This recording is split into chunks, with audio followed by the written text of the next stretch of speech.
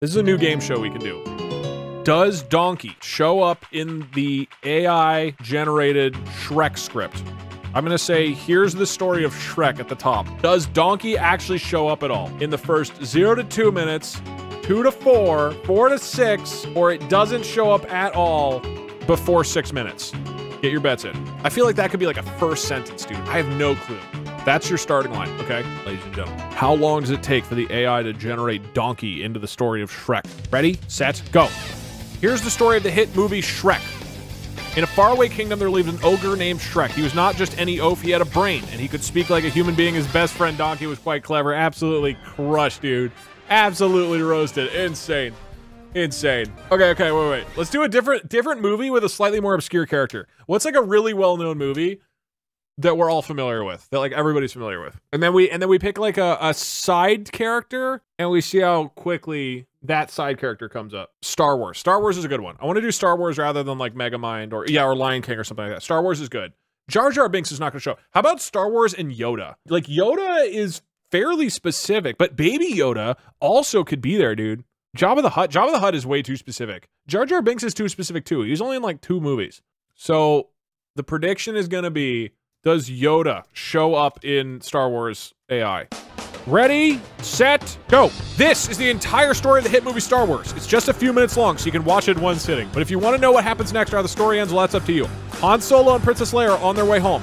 They're gonna have to go into hiding for a while, but they'll be safe there because the Empire will never find them, right? As soon as they get back to Han's ship, he starts asking questions about the Death Star. Where did it come from? Who built it? Why would anyone build such an enormous weapon? He doesn't like to think about it, and neither do we. But some questions don't go away no matter how hard you try. And when Hans discovers something that nobody else knows, it changes everything. I've got a bad feeling about this, says Chewbacca. Classic. He's right. Something is terrible is coming, but what? And who will stop it? The galaxy needs heroes now more than ever. This could be Yoda. Right now. So who will answer the call? Princess... Oh, shit! I just list all the characters. It just listed everybody, dude.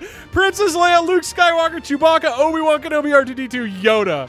Oh, absolutely roasted. Han and Luke return to their ship to find someone waiting for them. The bounty hunter Jabba. That's not correct at all. Damn, dude. Option 1 crushing it this time. This is a great new game show. How long for divorce to show up in it? There's no way. Would it know? I don't know if it would know. There's no way divorce would show up. What if the first word is divorce? What if the only word that it generates is divorce, period? And then it's just done. It's just done. DougDoug is a popular gaming YouTuber.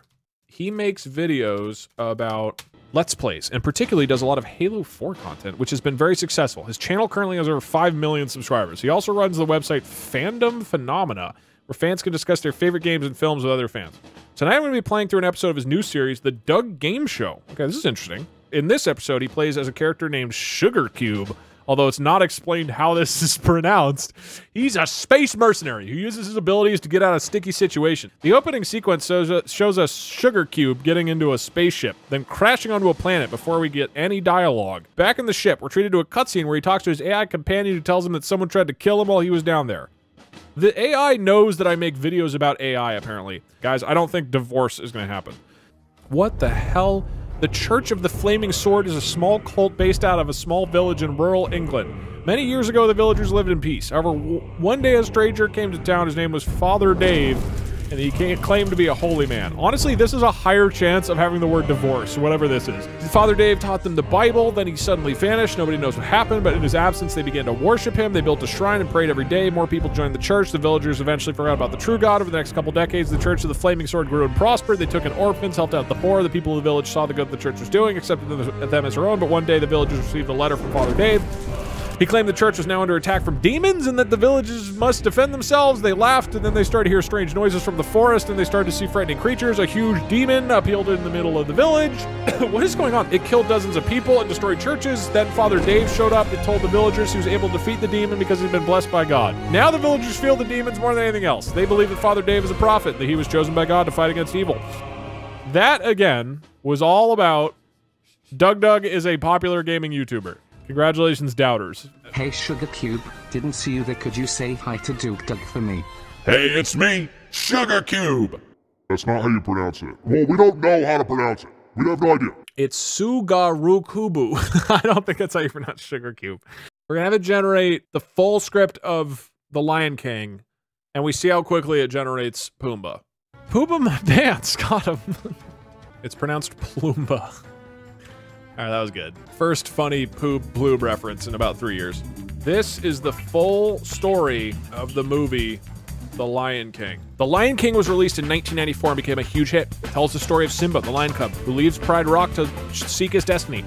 He meets up with many animals on his journey to becoming king. Along the way, he must overcome various obstacles to achieve his goals. The Disney animators did an amazing job capturing the essence of Africa and bringing it to life through animation. If you haven't seen the film, I highly recommend. Okay, Simba's father, Scar, has become the new leader after Mufasa's death. Oh, that's correct. He plans to kill Simba so he can be the next king of Pride Rock.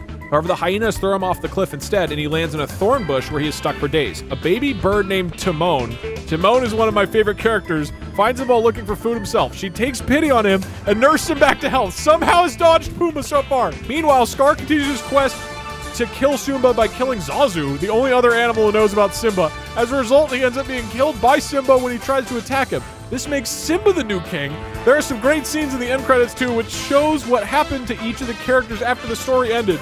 There were 2 sequels, Lion King 2, Simba's Pride, and The Lion King 1.5. Both of them are pretty good, although they aren't as well known as the original. I hope you enjoyed reading about The Lion King. How did it dodge Pumbaa? Timon and Pumbaa are supposed to be together. Let me know your thoughts in the comments. Oh my god, in this episode we're discussing the Civil War, how America was divided. We also discussed the Civil War itself, and look back at the effect it has. I mean, we'll keep it going. Maybe somebody in the war will be named Pumbaa. Finally, we finished the episode by discussing slavery before moving on to the Reconstruction era. Enjoy. You may have noticed that I'm not using the full title American Civil War. This is because there's actually more than one war involved in this conflict. While it's common knowledge that the Union and Confederate armies fought against each other, it's less known that both sides had several allies during the war. In fact, Britain supported the Confederacy from the start, while France remained neutral. Germany, Austria-Hungary, Sweden, Russia, Spain, Denmark, and Mexico all provided support to the Union. Japan and China also gave aid to the Confederates, and the Ottoman Empire sends military supplies to the southern slave owners. That is not correct. People often associate the Civil War with battles such as Gettysburg or Antietam. However, most historians agree that the real turning point in the war came at Shiloh when Robert E. Lee fought under the command of General Ulysses Grant. It's not correct. While the battle itself was relatively small, it proved decisive in the long run. Victory at Shiloh stopped the Union Army's advance and allowed the Confederates to regroup. Pumbaa might go to war. Battle of Gettysburg marked the beginning of the end for the Confederacy, and the rest is history. Kind of true. This is the full story of the movie Jurassic Park. Okay, maybe Pumbaa is a Tyrannosaurus Rex now. Jurassic Park, directed by Steven Spielberg, was released in 1993 and made over $1 billion at the box office. Not true. It tells the story of a theme park populated by dinosaurs brought to life through genetic engineering. Main characters are Dr. Alan Grant, who's tasked with researching the island, and Ellie Sattler, who worked on the security team. They're joined by Lex, the raptor trainer. That doesn't seem correct. Owen, the ex-Marine who helps him escape from the T-Rex, and a velociraptor named Blue. Okay, this is increasingly incorrect. I hope you enjoyed reading about Jurassic Park. Let me know your thoughts in the comments below. This is the full story of the movie Cinderella. Hold on. The last prediction is like till 6 minutes, right? Okay, you have 1.5 minutes for Pumbaa to show up. I gotta say, your odds aren't very good.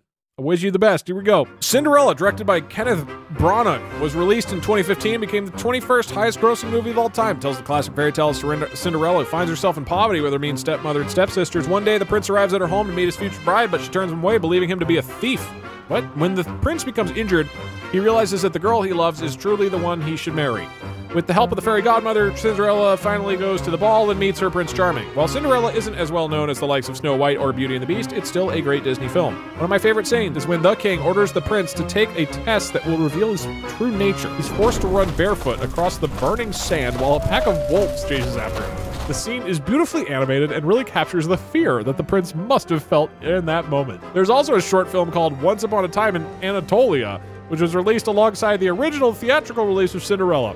It follows 3 Turkish families who are taken hostage by terrorists.